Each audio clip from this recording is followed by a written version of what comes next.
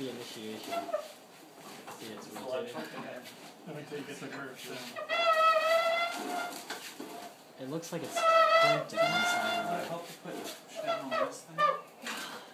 This is more than I'm expecting. This is really Would it help to tough. put down on that? I've never Well, had it. look what's happening. No, I know. It was, It's rotating this way. that's why I'm wondering if you push down on where John just pushed down. So the top of the block is further forward than the base. Yeah, I'm not, this is like crazy. That's more like that. Once you get it started, not so bad. Maybe. I was lost count. What do you think on that? Like 8? Yeah, 8 or 9. Ah, that's much better.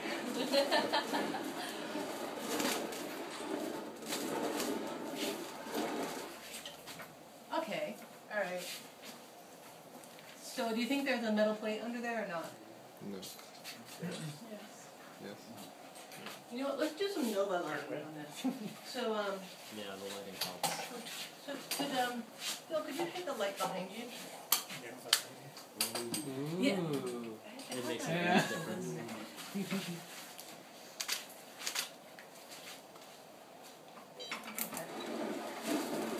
Oh my God.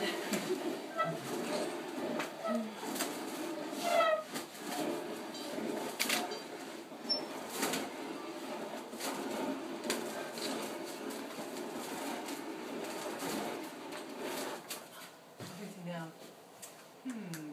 Starting to see it. Starting to see it. Not quite. Not what So, I expected. Actually, there isn't a plate. If there were a plate, what we would see is the wedge would actually be growing up in front, and we see both forethrust and we see back thrust. So what we're seeing is really half the wedge. We're not seeing the back thrust part. So that's sort of a clue. Like if you've only got the forethrust, probably there's no plate in there. If we have this in, we'd be seeing that. Yes, so sort of the difference between a doubly version system and a single one. Exactly. When I do this in my class, I have these worksheets that they fill out. I turn 20 cranks, and then they have to take a picture of it, or draw a picture of it. They take pictures. Draw a picture. They also have to draw a picture of the window. Not too bad. It is, like I said, this is a really roughed up window, so that's not too bad for the viewing. And then we do things like we measure the height of the wedge and the width of the wedge, so we get sort of the wedge ratio, and we see how that changes with erosion and with other things. So you can really see the boundary conditions with the front curves back like this. And if you can reduce, you can see it on the wood side as well, but if you do a really good job on this, you'll be able to get it to be almost straight here. So how important is the grain size of the sand, and in particular also for making the faults appear sharper? Okay, so that's where sifting versus pouring comes in. Yeah. The grain size is important, but it's sort of the whole quality of the sand. So you want a sort of sub-rounded sand,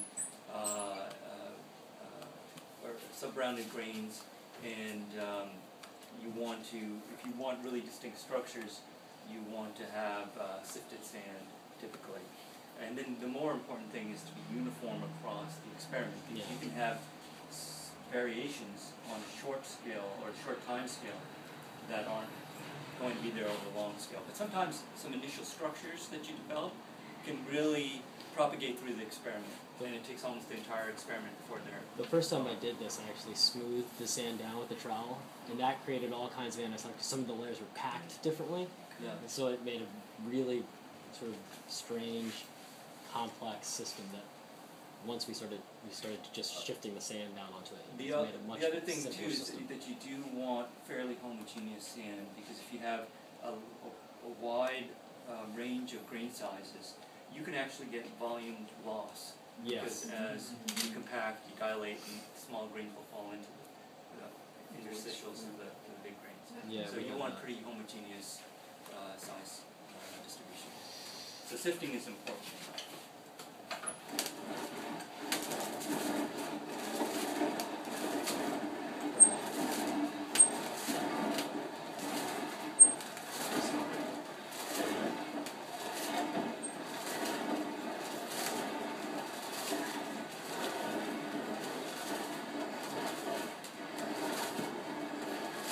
Alright, I think we can maybe have a discussion. How are we doing? No, I should have stopped What's a little funny sooner. to me is always Right. that they're flat Keep an eye. panels. You tell me when to stop. So and they I'll- lift up as a wall. Good comparison. Okay. Okay, I think that's. Yeah, if you guys know what I'm looking for. Maybe I'll go back. Yeah. Okay. All right. So we did something different on this side of the experiment versus this side. Wonder if y'all, a lot of smart people in this room, think about what we might have done different on these two sides. Lubricated the base on one side a little bit. Might have done that. If we had, which side would you expect to have lower basal friction? Our side, I think. This side? Shallow No. taper. Kind of see. So the observation is that the Tapering. front of deformation is further out than here. Yeah. If you want to tell me the answer here.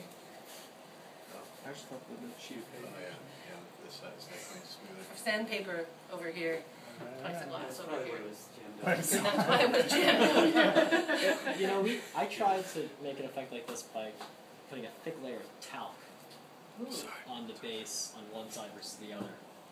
And it didn't appear to make any significant What- difference, and I was wondering if it had more to do with this, in that case, with the internal strength of the sand pack. Well, I don't know what the talc might not have enough of a reduction in friction, but it also is so small that it gets stuck up in the grain. Yeah, so we put down a big, thick. So some of it might have been taken up, but you know, you're talking about a coefficient Sometimes of you have friction between really 0.7 and less small than grain 0.1. size that get injected up into the structures. What we've used in the past is graphite powder, which is even lower friction. and it definitely makes a difference. The graphite will do it. Yeah, but the problem with graphite is it gets everywhere and everything, and it's a huge mess. But if you're doing a particular experiment where it's important, then that's... Yeah, and then once you get it in there, I mean, when I do my sand, we have we only put the colored part on the very edge, Same, yeah. so that I can just pour the sand back into a bucket, and there's none in there, so I don't have to get new sand every time. But if the graphite's in there, I would imagine. No, you'd have to toss it. You have to toss it. Yeah, that's why our sand has become more rainbow-esque, you know, because we just mix it in. That's a good idea. That's kind of what I wanted to show. I mean, if there is a group who wants to play with the sandbox more, this one, I mean, many of you already have your own. So for a teaching setup, would you recommend something like this or something like what Sod has with the pulling the sheet? I would say that this is probably better because just like in my big box, you can do as Michelle was saying, the side-by-side experiments. And those are really compelling to students because they can see the difference right in front of them. It's not, they don't even have to try to visualize, well, what did that other experiment do? And it takes a lot of effort out of setting up an experiment. You set it up and there's two differences, or the different, whether it's erosion or higher friction or a different material, you do side by side. Yeah, erosion, you can just do that. Yeah. Catastrophic. There you go. Yeah, mass wasting really fast, and then crank it again. I think it might be my rig a little bit, but I think I haven't gotten the result I want with the erosion. It's there, but it's real subtle. Like, because then what'll happen is often then you want to see the wedge grow up here while this one continues. Well, let's see it.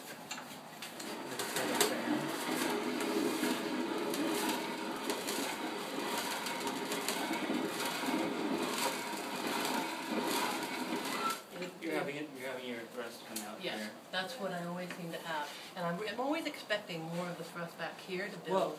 But it is here versus up there. Okay, so when I'm actually going to talk on Friday about glacial erosion, and what it turns out in at least that example, because it's not in equilibrium with the system, you do reactivate the structures and you do see it, but it's not a lot. And it turns out that you don't have to totally get the wedge back into taper, or at least a smooth profile. You'll have some uplift, and if you don't continue to erode, it's happy to continue on in that new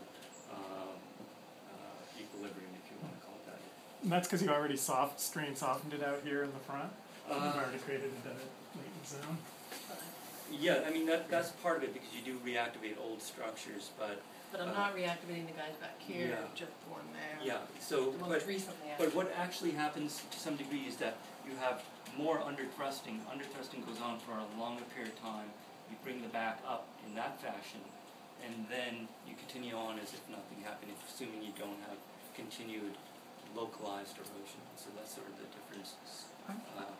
If you're supposed to sort of steady state erosion, where what people do with that is, they erode the entire wedge down because they're assuming that that fluvial process is distributed evenly over time over the whole surface.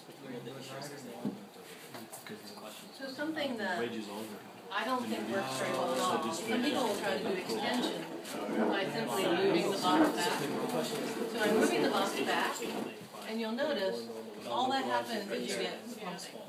So for extension, I really recommend get 2 of these, glue a rubber sheet. I've got a lifetime supply of rubber over here. If you want to take some with you when you go home, you're welcome to. And, duct tape the rubber on here, Where'd you get that? Mario purchased it. I'm not sure. He got like 500 yards of latex rubber. That's sort of how I buy things too. It's like, 1 yard I need, I have 500 yards to be better. Yeah. I'm working my way through it. Yeah, I can get it out. Is that the TheraBand? It's not. So this is, sorry, I tucked it out of the way because we're always walking on it. Well, it's kind of like what Maddie was talking about with your wax beads. Yeah. You So it's can't this buy them in rubber small right here. This is a quantities. latex. Oh. I do also have the TheraBand rubber. Holy moly, that is a lot. Yeah, so I have TheraBand rubber too. The TheraBand rubber is easy to come by, but then you're stuck with the typical width, which is the 6 inches. That might work for you.